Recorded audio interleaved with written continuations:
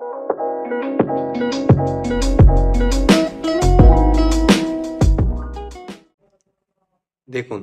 আজকের ভিডিওতে আমি ট্রান্সফরমারের বিএল থেরেজার বইয়ের একটি এক্সাম্পল সলভ করব এবং এটি 32.2 নাম্বার এক্সাম্পল। তো ভিডিওটি শুরু করার আগে আমি বলবো, যারা আমার চ্যানেলে একদম নতুন তারা আমার প্লে লিস্ট থেকে ট্রান্সফরমারের উপর আগের বেসিক ভিডিওগুলো একটু দেখে আসুন, তাহলে আপনাদের বুঝতে সুবিধা হবে। ট্রান্সফরমার বাংলা টিউটোরিয়াল নামে একটি প্লে লিস্ট পাবেন, সেখানে আপনারা বিস্তারিত পাবেন। তো কোশ্চেনটিতে বলছে, দেখুন, the core of A 100 kVA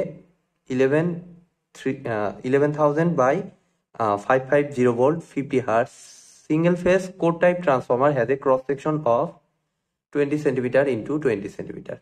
Find one the number, এটা নাম্বার আসলে একটু বোঝা যাচ্ছে না, the number of HP and LV turns per phase and the EMF per turn if the maximum flux density is not to exceed 1.3 Tesla. Assume a stacking factor of 0.9. What will happen, grammatical mistake, if its primary voltage is increased by 10% on no load? তো কোশ্চেনটিতে কিন্তু অনেক টাইপের data আছে এবং কিছুটা tricky. তো find the number of, এখানে একটা জিনিস খেয়াল করুন, the number of HB and LB turns per phase. এই পার ফেজ থাকা যে কথা, না থাকা আসলে একই কথা। কেন? কারণ এটা single phase transformer. Single phase ট্রান্সফরমারে যদি পার ফেজ নাও উল্লেখ করতো, এইচবি অ্যান্ড এলবি টার্নস যদি বলতো, তাও কিন্তু এটার যে এইচবি অ্যান্ড এলবি টার্ন কিন্তু এক ফেজেই আসতো, যেহেতু সিঙ্গেল একটাই ফেজ।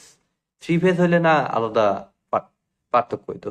তো এই পার ফেজ থাকলেও রেজাল্ট যা হবে, আমার পার ফেজ যদি নাও উল্লেখ থাকতো তাও কিন্তু রেজাল্ট একই আসতো। প্লাস একটি নতুন টার্ম, সেটা হলো যে স্ট্যাকিং ফ্যাক্টর, এটা অনুযায়ী হিসাব করতে হবে। আবার আরেকটি জিনিস, যেমন এই যে ম্যাক্সিমাম ফ্লাক্স ডেন্সিটি, তো এটা নিয়ে অনেক সময় আমরা প্যাচ লাগিয়ে ফেলি। ফ্লাক্স এবং ফ্লাক্স ডেন্সিটি আমরা অনেক সময় এক করে ফেলি। তো এটা আপনারা এইচএসসি থেকেই করে আসতেছেন যে ম্যাক্সিমাম ফ্লাক্স মানে হচ্ছে ফ্লাক্স, আর ম্যাক্সিমাম ফ্লাক্স ডেন্সিটি হচ্ছে বেসিক্যালি একক ক্ষেত্রফলে যে ফ্লাক্সটা, যেটাকে আমরা বি দ্বারা প্রকাশ করি। একক ক্ষেত্রফলে যে ফ্লাক্সটা, সেটাকে আমরা বলি ম্যাক্সিমাম ফ্লাক্স ডেন্সিটি, বা ম্যাগনেটিক ফিল্ডও বলি সেটাকে। তো সিম্পলি ম্যাক্সিমাম ফ্লাক্স ডেন্সিটি হচ্ছে B equal to actually B equal to phi divided by এ, এটা আপনার মাথায় রাখবেন। তো কোশ্চেনটির ডাটা অনুযায়ী আমাদের number of HB and LB turns per phase, voltage দেয়াই আছে, তাহলে টার্নগুলো হিসাব করতে হবে। তো এটা হিসাব করার জন্য আমি যে কাজটা করব, আমাদের ইএমএফ ইকুয়েশনের হেল্প নিব। তো ইএমএফ ইকুয়েশনটা আমাদের কি ছিল? ই প্রাইমারি সাইডের জন্য প্রাইমারিটাই হিসাব করতেছি, E P primary equal to 4.44 F frequency, system frequency যেটা, ইন্টু এনপি প্রাইমারি যে টার্নটা, ইন্টু আমাদের হচ্ছে ম্যাক্সিমাম ফ্লাক্স পাইএম। এটা হচ্ছে আমার ফর্মুলা।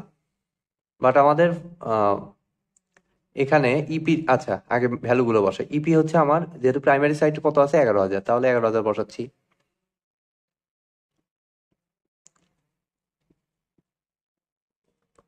এফ সিস্টেম ফ্রিকোয়েন্সি অনেক সময় না দেখে এটা 50 বসিয়ে ফেলি, অনেক সময় এখানে কিন্তু 60 হার্জ উল্লেখ করে দেয়।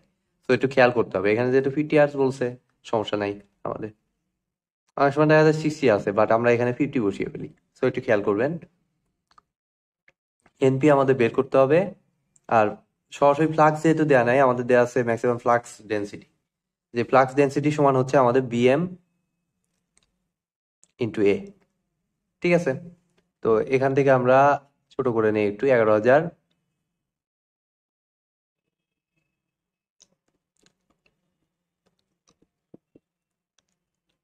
দেখুন এখন বিএম এর ভ্যালু দিয়েই দিছে আমাদের কত, is not to exceed 1.3 Tesla, that means 1.3 ধরবো ম্যাক্সিমামটা। আর এ এরিয়াটা দিয়েই দিছে যে 20 সেন্টিমিটার ইন্টু 20 সেন্টিমিটার। তো এগুলো সব যেহেতু আমাদের এসআই ইউনিট, তো এটাকেও এসআই ইউনিটে কনভার্ট করতে হবে, বাট আছে সেন্টিমিটারে। তো 20 সেন্টিমিটারকে মিটার বানাইলে হয় 0.2 ইন্টু 0.2 ইন্টু আমাদের স্ট্যাকিং ফ্যাক্টরটা দিতে হবে। তো স্ট্যাকিং ফ্যাক্টর জিনিসটা আসলে কি? তো পুরা কোডটার এরিয়া হচ্ছে আমার হচ্ছে 20 সেন্টিমিটার ইন্টু 20 সেন্টিমিটার, বাট পুরা কোড জুড়ে দেখা যায় যে ফ্লাক্সটা বন্টিত থাকে না, একটা নির্দিষ্ট অংশ জুড়ে বন্টিত থাকে। তো সেই অংশটা, সেই পার্টটা হচ্ছে আমার এই 0.9 বা 90% বলতে পারি। পুরো কোরের 90% অংশ জুড়ে ইফেক্টিভ এরিয়াটা থাকে, যার কারণে এই পার্শিয়াল ফ্র্যাকশনটা আমার দেয়া আছে, যে ফ্র্যাকশনটাকে আমরা বেসিক্যালি বলি স্ট্যাকিং ফ্যাক্টর। অর্থাৎ আমার বলার মানে হচ্ছে এটা এটা জাস্ট বোঝানো। তো এটা হচ্ছে আমার, লিখেই দিছি আমি 0.9। ঠিক আছে, তাহলে এখান থেকে আমরা এনপি যদি হিসাব করি, দেখুন ক্যালকুলেটর থেকে হিসাব করতেছি, 11,000 ভাগ 4.44 ভাগ 50 ভাগ 1.3 ভাগ 0.2 এর উপর স্কোয়ার ভাগ 0.9, 1058.75। তো এখানে অলওয়েজ আমরা দশমিকের পরের অংশটাকে বাদ দেই, কারণ 1058.75 মানে হলে 1058টা ফুল টার্ন এসে আর পরের টার্নে 75% অংশ আসতে পারছে, বাট ওটা তো কমপ্লিট করতে পারে নাই। যার কারণে আমাদের এই নাম্বারটা যেহেতু পূর্ণ সংখ্যা হয়, আমরা এটাকে ধরে নিব আগের নাম্বারটা। ঠিক আছে, 1058কে ধরে নিব, তাহলে 1058 টার্ন আছে। তো একই সিস্টেমে আমাদের ইএসটাও বের করি, এনপিটা এক সাইডে লিখে রাখি আমি। এনপি হচ্ছে 1058। এখানে যদি 1058.9ও আসে তাও আমরা লিখবো 1058, কারণ 90% অংশ যাইতে পারছে, ফুল তো আর যাইতে পারে নাই। ঠিক আছে, তো এই বিষয়গুলো একটু খেয়াল রাখবেন। তো সেকেন্ডারি ইএমএফটা বের করতে, টার্নটা বের করতে আমাদের এগুলো চেঞ্জ করে দিতে হবে। তো এটা হচ্ছে আমার 550, এটা 50 যা আছে তাই, এনপি এগুলো যা আছে তাই, এটা জাস্ট এনএস হবে।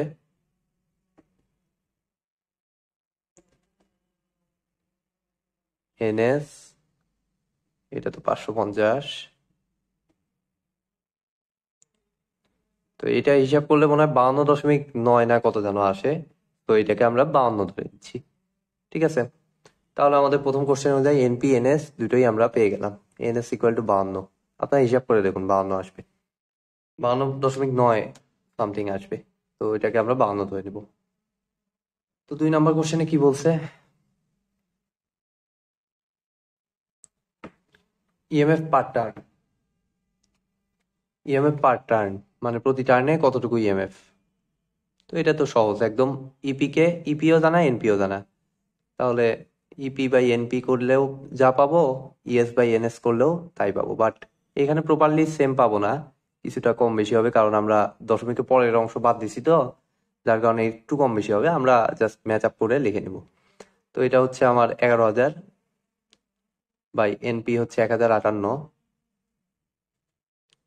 আর এদিক থেকে হিসাব করলে 550 বাই কত 52, এই কত আসে 11,000 বাই 1058, 10.39, 10.4 লিখতে পারি, এত ভোল্ট পার টার্ন। আর এখান থেকে লিখলে এটা মনে হয় 10.5 সামথিং আসে। তো এই দশমিকে কম বাড়ার জন্য এই ঘটনা ঘটছে। তো আমরা এটাকে 10.4ই ধরে নিলাম, যেহেতু বইতে অ্যান্সার 10.4 আছে, আমরা 10.4 লিখলাম। আর এই দুইটা আবার মিলে নাই বইতে, বইতে দেখা যাচ্ছে অন্যভাবে হিসাব করে 1058 সামনের পূর্ণ সংখ্যা 1060 ধরছে, আর এটাকে ধরে নিচ্ছে 53। বাট প্রপারলি হিসাব করে যা পাওয়া গেছে সেটা লেখাটাই আসলে ভালো। তো এটা হচ্ছে প্রথম দুই অংশের অ্যান্সার। আর 3 নম্বর অংশে আর একটু লেজুর মারছে, একটু অন্যরকম, যে what will happen if it's primary voltage is increase by 10% on no load. অর্থাৎ নো লোড অবস্থায় এটার প্রাইমারি ভোল্টেজটা যদি 10% বাড়িয়ে দেই, তাহলে কি ঘটনা ঘটবে। তো এটা আমি মৌখিকভাবে বলে দিচ্ছি, যদিও এই থিওরিটা আমি এখনো করাইনি, এটা ট্রান্সফরমার ইকুইভ্যালেন্ট সার্কিট করাইলে আরো ক্লিয়ার হইতো, সেটা আমি ভবিষ্যতে ভিডিও দেব। তবে এখন আমি বলে দিচ্ছি যে আসলে ট্রান্সফরমার কিন্তু দুইটা সাইড, একটা প্রাইমারি সাইড আর একটা সেকেন্ডারি সাইড। তো প্রাইমারি সাইডের সাথে এটা বেসিক্যালি লাইক এরকম অনেকটা, প্রাইমারি সাইড সেকেন্ডারি সাইড রেভার্ট করতে হয়।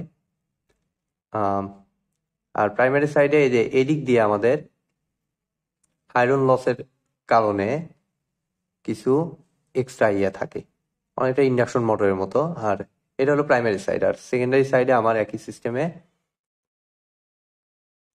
আচ্ছা এটা রেফার টু প্রাইমারি বা রেফার টু সেকেন্ডারি, এইভাবে ধরুন যে রেফার টু,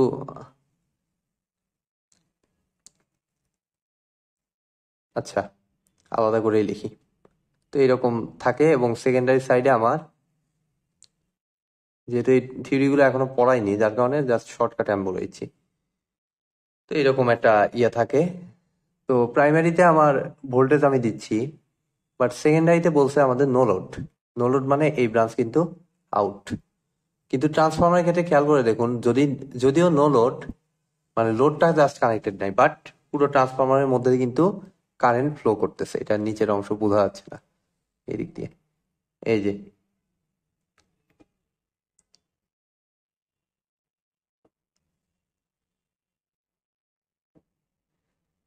ঠিক আছে।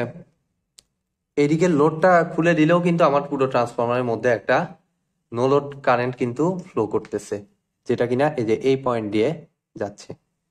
সো যে ঘটনাটা ঘটবে, আমাদের 10% যদি আমরা করে দেই, আমাদের এই দুটোকে বলা হয় হচ্ছে hysteresis and ED current loss. যদি 10% ভোল্টেজ আমি বাড়িয়ে দেই, তো এই লসের সাথে সম্পর্কটা হচ্ছে পি ইকুয়াল টু এই ইপি স্কোয়ার ডিভাইডেড বাই এই যে এটা যে রেজিস্ট্যান্সটা, কোর রেজিস্ট্যান্স আর সি। দেখুন, খেয়াল করে দেখুন, 10% যদি আমি এটা বাড়াই তাহলে কিন্তু পাওয়ার কিন্তু 10% স্কোয়ার, দ্য পয়েন্ট, এই রেশিওতে আমার পরিবর্তন হবে, অর্থাৎ লসটা আমার কিন্তু বাড়বে যদি লোডটা আমি ইনক্রিজ করে দিই। সো এটা কোশ্চেনটা হচ্ছে যে হোয়াট উইল, যদি আমরা প্রাইমারি সাইডে নো লোড কন্ডিশনেও ভোল্টেজ বাড়িয়ে দেই, তাহলে কিন্তু আমাদের হিস্টেরেসিস এবং ইডি কারেন্ট লসটা বেড়ে যাবে। তো এটাই হচ্ছে আমার এই কোশ্চেনটির ফুল সলিউশন।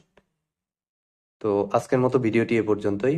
ভিডিওটি যদি ভালো লেগে থাকে অবশ্যই ভিডিওতে একটি লাইক দিবেন, বন্ধুদের সাথে বেশি বেশি শেয়ার করবেন, আর চ্যানেলে নতুন হয়ে থাকলে অবশ্যই চ্যানেলটি সাবস্ক্রাইব করবেন। ধন্যবাদ।